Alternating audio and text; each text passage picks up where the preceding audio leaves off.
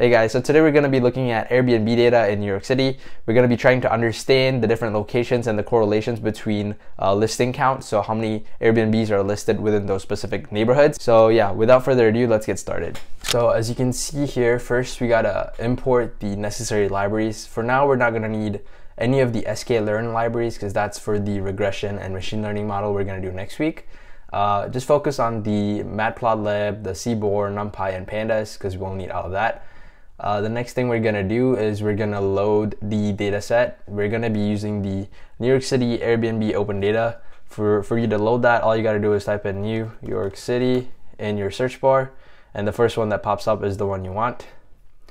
And then next we're gonna explore the data by doing a simple head check and describe so that we can see what the data looks like. Here we see there's a bunch of variables, but the ones we're mainly interested for this specific video is the neighborhood group, the listing count, and the longitude latitude, because this is what we're going to use to plot the maps. Obviously, we're going to want to clean the data. For this data, I'm just going to drop all the null values and forget about them. We can obviously go into more depth when cleaning the data, but for this specific project, I'm just going to drop all the null values and visualize the data.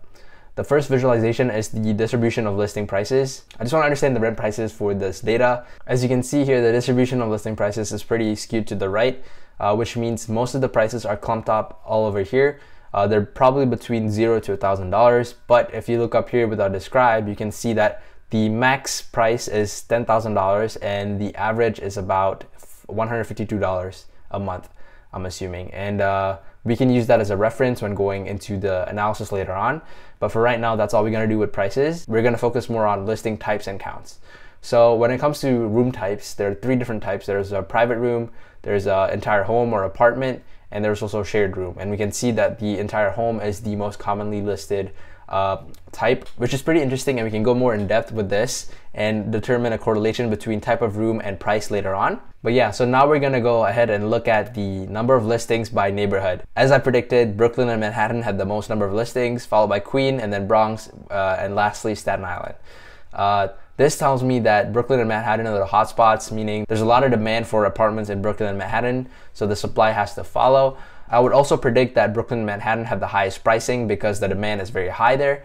So we'll see that in the next video, but for right now, this is all the information we need. I like visualizing things out, so I'm going to visualize this on a map so I can do a heat map later on and look at the different variations of colors for the different price points for my specific locations or neighborhoods in the future. So yeah, for that, we're going to be using a different type of pandas. We're going to be using GeoPandas to read the location data and plot it on a map. This is the code right here. This is a brief overview of GIS. I took a GIS class and I found that maps are very useful when it comes to data analysis. So we'll be using a map right here.